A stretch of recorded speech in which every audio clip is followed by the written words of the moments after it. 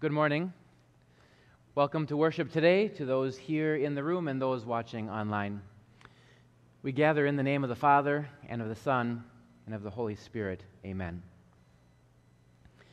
If you could combine in one person someone who is tough as nails and yet soft as a teddy bear, that would be Hank.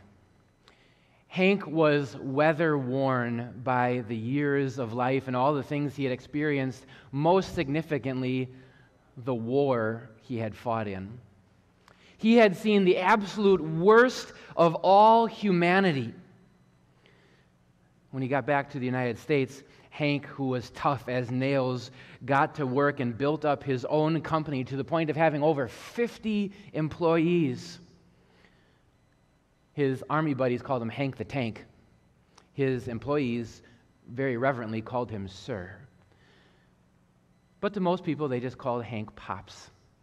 His 5 children had absolute love and respect for all that he had done and been through in life. His 25 grandchildren revered him as this war, real-life American hero, and Hank was cuddly enough that he would even bounce his grandchildren on his knees. But all that he had done and all he had been through, and the tough-as-nails Hank came crashing to pieces with just one word: cancer. He was staring blankly in disbelief at the doctor as the next words came out: stage 3 cancer. Everything in the following moments kind of went fuzzy as he grabbed onto his wife's hand, and then as they left the hospital and were driving down the road, he couldn't seem to think clearly at all or make any focus or purpose out of life. How could this be? After all that I've been through, and I've made it through war, and I've built up this company, and now cancer, and now death's door is right in front of me. Hank just felt so lost. If you looked at Desiree, you wouldn't think that she was lost. Everywhere she went in the high school hallways was always on a beeline and with purpose and on point and always very focused, and everywhere she went. But you see, Desiree did this to keep her mind distracted from everything else. She was so focused on school and so focused on work and focused on tests because really all of it was becoming so overwhelming to her. All her classmates just saw her succeed and get good grades, but what they didn't know is how hard she worked and how hard it was and how much the homework was piling up and how much the tough classes were overwhelming her and how much all the goals of future life were just squishing and squashing her.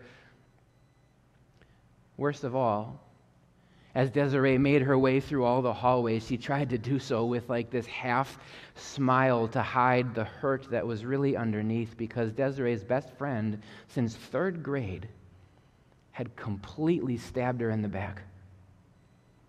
How could she say that about her? The one person that she could count on. And now, even worse than that, her name, Desiree's name, was in the mouth of every single student or on their Snapchat and Instagram. She could hardly bear it. As Desiree made her way into the classroom and sat down, in the opposite corner was BJ. And on outward surface, really, BJ and Desiree had not much in common. They only had this one class, one time, this one semester. They hardly saw each other. They didn't hang out outside of school.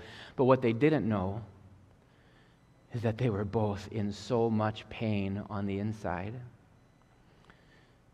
But for BJ, it wasn't from other classmates or from school pressure. No, for BJ, all the hurt and pain was at home. His family was a mess and broken. And the people that God had designed to love him and to care for him were just failing. His parents, who were broken in different homes, either didn't show up or didn't care or were just downright lazy. And now finally, as a sophomore, 16 years old, it came dawning upon him that his whole life, all his other friends had parents sitting in the bleachers or sitting in the chairs and watching and attending, and he never did. And he felt so lost. For each of the three, for Hank, for Desiree, for BJ, it's tough to see with the lights, but it felt kind of like they're just wandering through this dark valley. For Hank, it felt like the darkness was literally closing in around him as death's door and stage 3 cancer was right in front of him. For Desiree, it felt like she was on this journey of life all alone. And in the dark hills of this valley, it's like she could hear the whispers echoing out into the air of all the people talking about her and talking behind her back. And well, for BJ, it felt like he was just on this journey completely alone with no direction at all, like he was going to trip and fall and stumble at any point on this path, and he didn't know how to get out.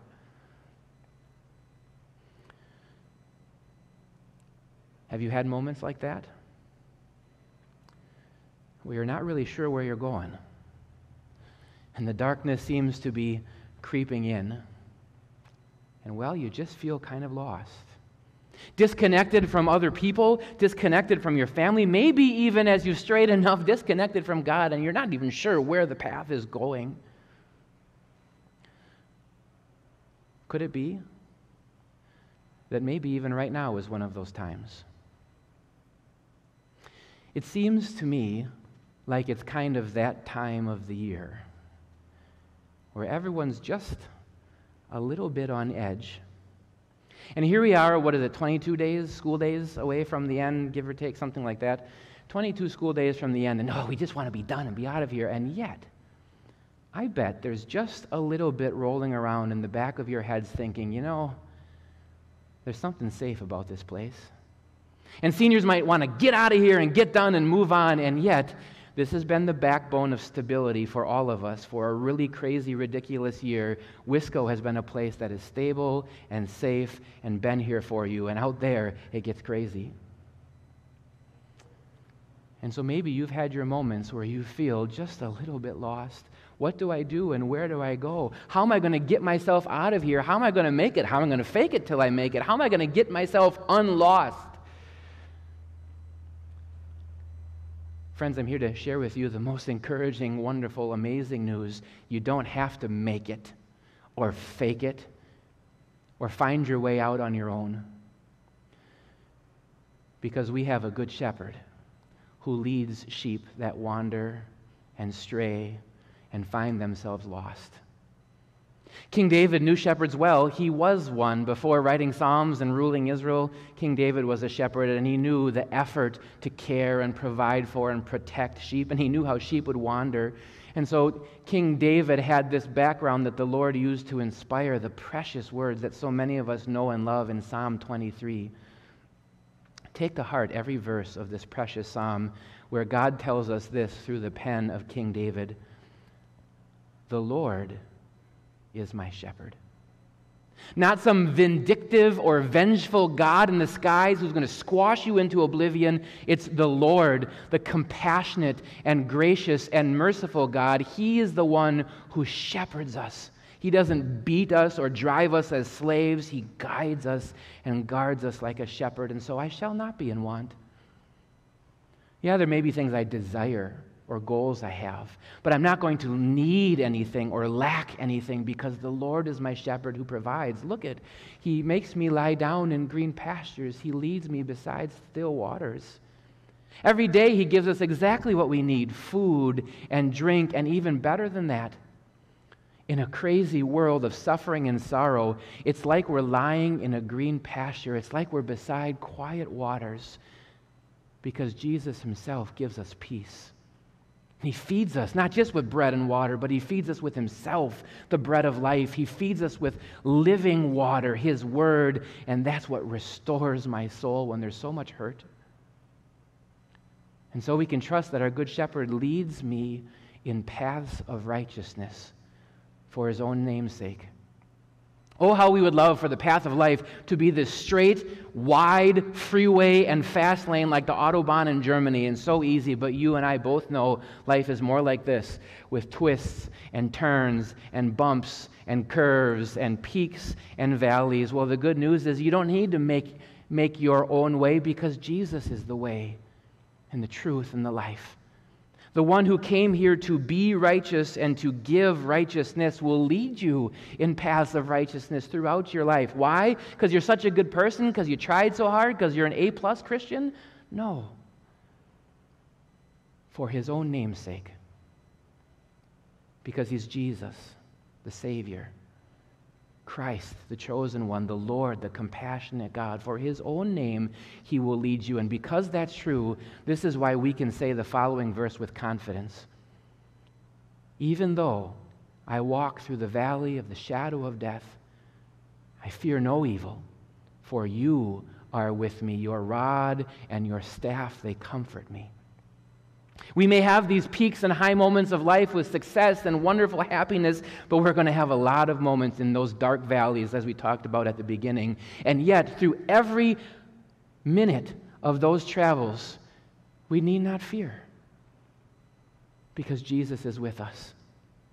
The one who came down here to be here in this world, the one who traveled to the absolute darkest valley of death, who traveled to the depths of hell on Calvary for you and for me, the one who was willing to travel to the depths of a tomb and then walked out the other side alive on Sunday morning, is the one who says to you, surely I will be with you always.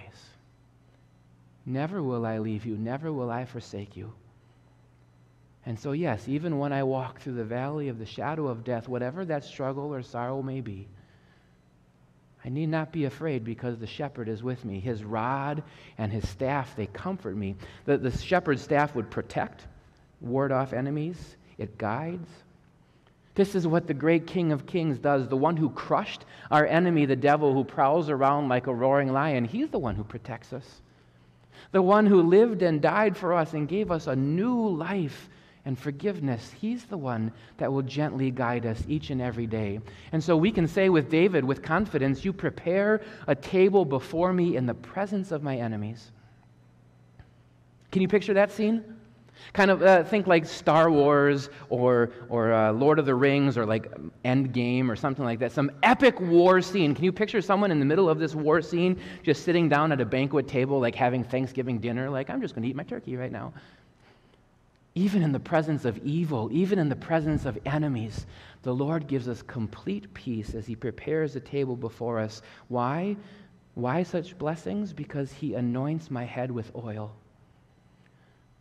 Like a prophet or a king in the Old Testament who was anointed with oil, chosen, and so many blessings would come, so God has anointed you and poured out on you the oil of his Holy Spirit and poured out on you the waters of baptism and chosen you to say, you are my sheep.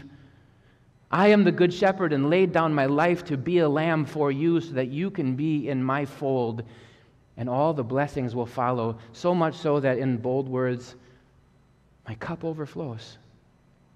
Like a giant pitcher of water pouring into like this little chalice or goblet, and then it just pours and pours and pours, and it just spills over the side.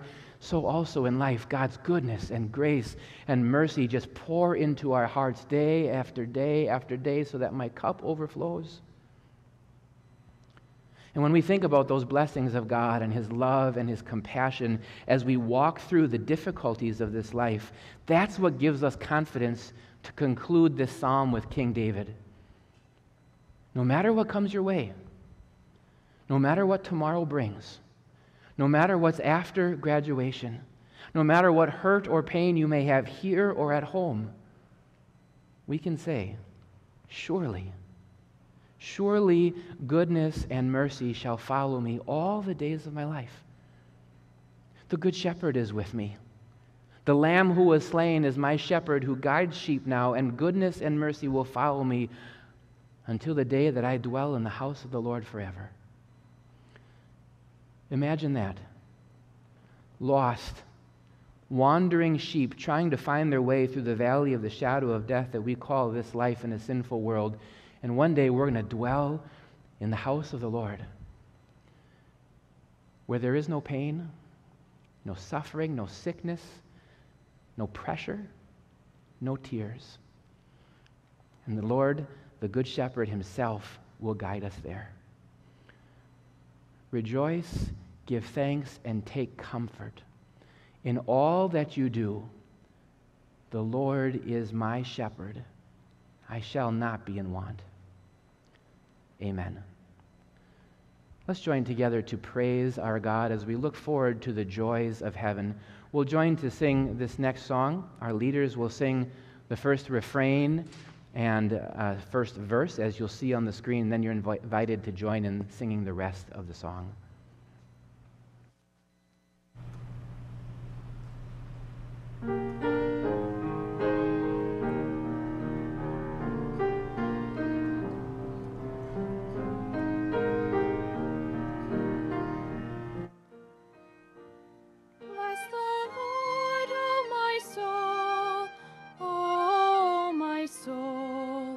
Worship his holy name. Sing like never before. Oh, my soul, I'll worship your holy name. The sun comes up, it's a new day dawning. It's time to sing your song again. Whatever may pass and whatever lies before me, let me be singing when the evening comes. Bless the Lord, oh my soul, oh my soul, worship his holy name. Sing like never before, oh my soul, I'll worship your holy name. You're rich in love and you're slow to anger. Your name is great and your heart is kind. For all your goodness I will keep on singing. 10,000 reasons for my heart to find. Bless the Lord, oh my soul, oh my soul, worship his holy name. Sing like never before, oh my soul, I'll worship your holy name. And on that day when my strength is failing, the end draws near and my time has come, still my soul will sing your praise unending. 10,000 years and then forevermore. Bless the Lord, oh my soul, oh my soul, worship his holy name. Sing like never before, oh my soul, I'll worship your holy name. I'll worship your holy name. I'll worship your holy name.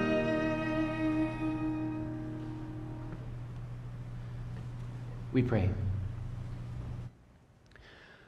Lord Jesus, living and loving shepherd, so often we feel lost in this life as we walk through the valley of the shadow of death, and yet we fear no evil, for you are with us. You faced evil and conquered evil at the cross, and so we know that if you loved us this much, so also you love us enough to walk with us through this life. And so we pray that you guard us, guide us, and protect us as goodness and mercy follow us all the days of our life, until that day we dwell in your house forevermore. We pray this in your name. Amen. The Lord bless you and keep you. The Lord make his face shine on you and be gracious to you. The Lord look on you with favor and give you peace. Amen. Go in grace today. God bless your day. You are dismissed.